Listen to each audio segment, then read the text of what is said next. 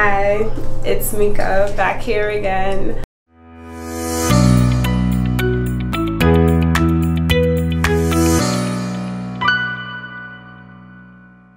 And here I am post-op.